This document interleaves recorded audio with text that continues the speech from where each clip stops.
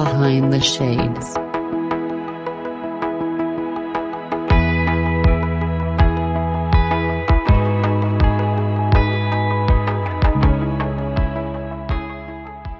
How did you get started in doing this and why?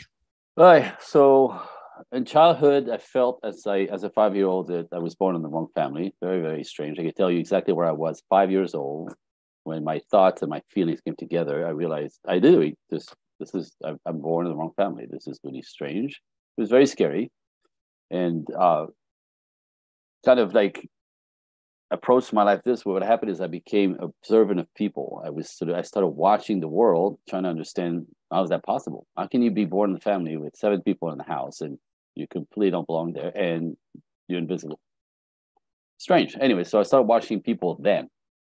And I watched people in school. I was the kid that was quiet in the corner, observing. And that kind of tuned in a radar of I'm able to pick up energy in people, just focusing on them. It's kind of cool. So it's one of my gifts that developed from that. But I was also always curious. I was a curious mind over that as well. So I started taking personal development classes when I was 23 years old. I never stopped. Back in the days, it was weird. My friends like, let's go to the beach. I'm in a workshop this weekend. What the hell's wrong with you? I'm trying to understand. I'm trying to get ahead of my life in every way, financial, personal, right? Life, business, purpose. Anyway, so that's my brain. I'm curious. I want to eat it all up, and I want everything out of life because I don't know how to do anything because apparently I don't even belong here. Interesting. So that's how it started. 2006, I'm in San Jose, California. At the time, I had another business that I reached the ceiling. With my knowledge, I was at the max. I did not know how to make more money with it. So I went in a business workshop for 3 days in San Jose, Northern California. So I met this couple who ended up sitting next to me on the plane flying back, which I thought was random. And I realized that nothing is random. I mean, my entire belief system about life and what we attract, how, anyway. So on the plane, Mr. Curious, the lady says to me, "What are you doing next weekend?" And I go, "I'm free next weekend. I'm not working." She goes, "Do you want to come to a workshop? It's on me." I'm like, "Of course. Yeah, sure. Yes, of course. Because these could be expensive, right? And that's my brain. You got something to teach, I'll take it." And then I asked what it was about because I agreed before even knowing what it was. And I go, "So what's the workshop?" She goes, "Oh, it's called Understanding Women." I look at my face. I went a little bit like, oh, like now. Part of my resistance at that moment, I work hard. So the weekends is when I recover. I'll take a workshop to learn some stuff. But if I'm going to spend a weekend in understanding women, I'm going, really? Like, part of it is because I always attracted sweet women. At the time, I was married with 2 little kids. Like my wife and I do fantastic. She's an angel. I'm not looking for this. I know how to do this. I've done this my whole life. I have no trouble with women. I don't attract the wild one. I attract the sweet ones. So damn. So now I'm gonna spend a week. Okay. So I went in there a little bit backwards. But when I walked into space, it was in a big hotel by the airport in Los Angeles. I walked in, it was 400 people in the space. And I remember going, oh, wait, this isn't going to be cute. And sure enough, over the period of the workshop, I slipped off my chair to the ground like 7 times, maybe 8. I realized in that workshop that I absolutely knew zero about nothing. I knew nothing. Do you understand? Like nothing about women, nothing. And the scary part is that means I knew nothing about my wife. We have kids. This is my angel. All my brothers and sisters are divorced 3 or 4 times, every one of them. So for my brain, the idea of screwing up my relationship because I didn't know was insane. So that's how it started. I jumped in a company. I took all their workshops. I think they had 9 at the time. I took all the curriculum about relationship dynamics, men, women, and all that jazz. I ended up assisting you did all the relationships you could assist. So I would assist for free entire weekends, just giving my time away to be in the space, to be in the room, to hear it again, to hear it differently. To integrate. I did that for years. And I became a workshop leader for them because I'm a teacher. So it was kind of a natural skip. And that's how it all started.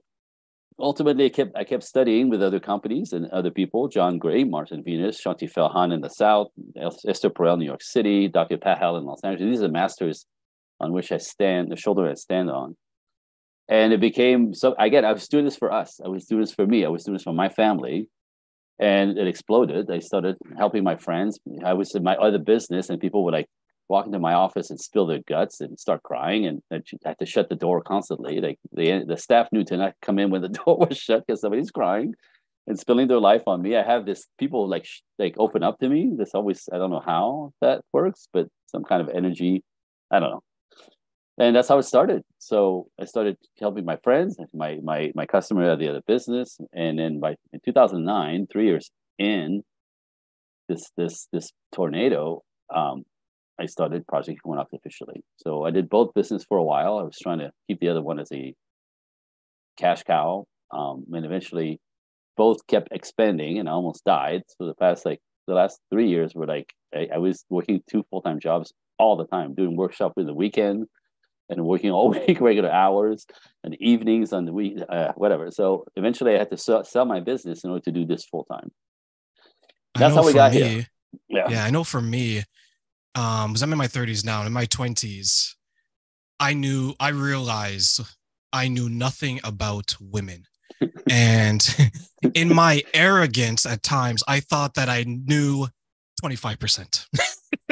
Right. Right. Right. We have a But then sense what? of, we have a sense Yeah, of, you have we a sense think, of, right? right. We And think, one thing, and what made me realize that is even though it wasn't a workshop setting like how you had one, it was just an environment where I was around people that were trying to make it work, or a little bit older, maybe a little bit more seasoned and experienced. Yep. And some of the interaction that they were having, I was trying to understand, okay, why is this happening? Why is that happening? Why is this happening? And once I began to ask the right questions, and once I started to get outside of myself, that's when I realized, okay, there's more to what you can just maybe see in your day to day, because that's very anecdotal, right? What were some of the thoughts that were going through your head when you realize, hey, I don't know anything about women. I need to continue to, as you mentioned, craft your skill and to get more experiences and to participate further in these workshops? it was fear. I have 2 little kids, a beautiful wife, and I realized I know nothing. That is too much for me. Like this doesn't work for me. You know what I mean? Again, it won't be a statistic because I didn't know. I'm that guy. I'll go find out. And so that was a drive really, and then it developed into its own business by default because people kept coming at me. Like it was kind of, I hate that word because it's very LA, but it kind of happened organically. But I'm very, very, very passionate about it. When I started breaking down what doesn't work, for what works, everything in our culture is keeping this from working. It's absolutely ridiculous. And what's the new normal is why everybody's struggling in relationships. Like that's it. So I think my job often is to sound the alarm. Wake up, wake up. It's not working, and equality is beautiful and fine, and men and women are equally as important, but we're not the same, right? Because and I transgress that equality is like we're the same. So a man should be more like a woman to be a good man. Sweet, sensitive, talkative, vulnerable. No, that's your girlfriend. And men who do this, you don't respect. They're weak, right? They don't have any mojo. They can't make you feel safe. It doesn't work, right? And women should be more like men to be good women in our culture, strong, independent, powerful. Okay, it works for business, except when you don't turn it off, because nobody turns it off, because it becomes a way of operating and constantly. Masculine men, are not interested in strong and powerful women. They're not interested in women's careers and their money. It's irrelevant to a man who has his own. That's not what men are attracted to women, right? So, but everybody's teaching women, go girl, boss babe, badass, A girl summer. You know what I mean? But then understand. So it's interesting because then all of my clients, so like these ladies who are doing that, which is great. They have their own car, money, blah, blah, blah. It's fantastic. Good for you. And they go, how come nobody's dating me? I can't get a date. Nobody cares. I'm still young. I'm pretty. I have everything. I'm no trouble. Nobody's dating me. I'm like, I know. You're too masculine. And the masculine men aren't interested in that. You're inside out. You act like a dude, because masculine women tend to be aggressive, disagreeable, not cooperative, lean in, push, opinionated, all the stuff that on some of them, and I hate to say this, and it's going to trigger people, but the worst quality of men become how women act in a masculine. So real men aren't interested in that. Men are attracted to feminine, soft, warm, kind energy. Masculine men want women who they could, relax, be at peace, harmony, right?